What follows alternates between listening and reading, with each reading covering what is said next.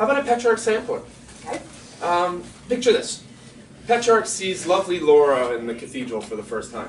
She's a lot like you, great lips, and married. So Petrarch gazes longingly at her.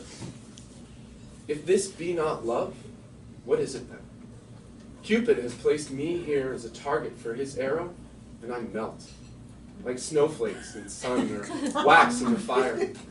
I am hoarse, Laura, calling for you to see me and only smile, but you are indifferent. Laura, I have no defense against your sweet spirit and beauty. You are the breeze before which my life flies. Oh, you're wonderful. Your acting skills are wonderful. Back to your crossword skills. Oh.